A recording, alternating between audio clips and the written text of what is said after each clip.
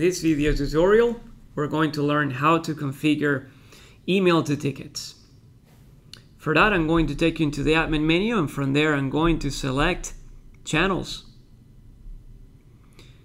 Notice that on the channels page, the very first option that you will see from the left side is emails. It's one of the most popular channels, right?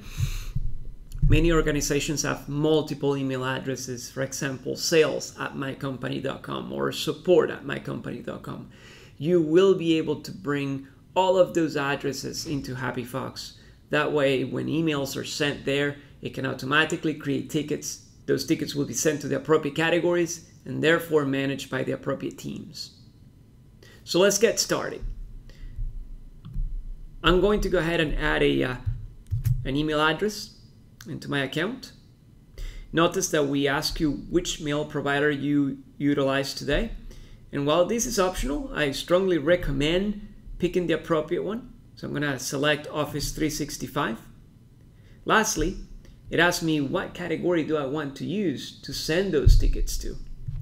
If you've already created a list of categories, it's easy. You can just select that from a preset list. Otherwise, you can create a category right on the fly.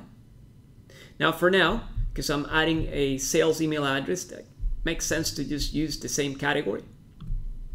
Once the email address is added, notice the effect.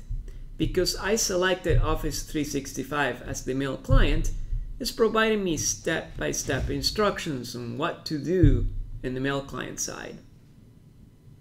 By the way, when the forwarding is completed in your mail client, you can come back and test the auto forwarding. Also, once the address is added, for advanced users, you will be able to go over to the right side and configure an SMTP relay if required. Thank you so much for watching.